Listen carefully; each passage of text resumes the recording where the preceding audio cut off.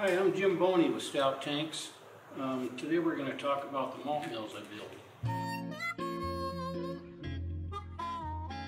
So I started out as a machinist in the Bay Area in the Silicon Valley. I learned my trade there, and I moved on to not just making parts, but actually building and designing machines.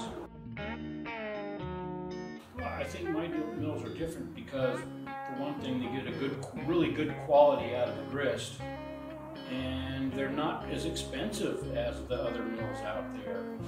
And that's where I started doing these mills was for startups. A brewery just starting out, a little bit of money is a lot of money to them. I don't know, I was always a skinny little runner. They just started calling me Jim Boney.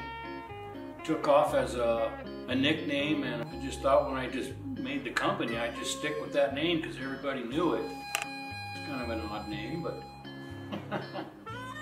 we like it. I was introduced to Stout, and I think it was like 2012. And I've been building mills for John Stout Tanks ever since. They micromanage me. And I really appreciate that. And in return, I give them a good day's work. Works really well. All the people down there at Stout Tanks have really been helpful.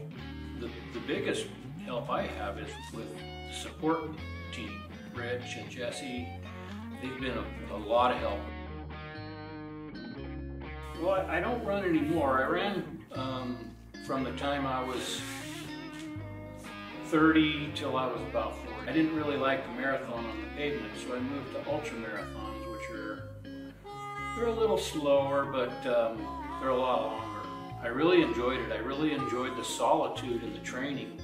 You'd be out there by yourself in the middle of nowhere, and most of the people that walk around on this planet could never go there in the time I went.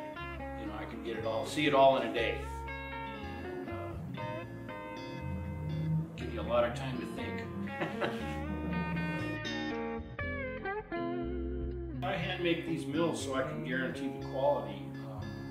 Makes me sleep better at night, knowing that my mills are going to be okay. I'll make sure that every machine that I send out is going to work properly.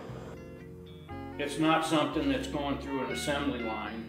If I see a part that I don't like, I'll toss it and make a new one.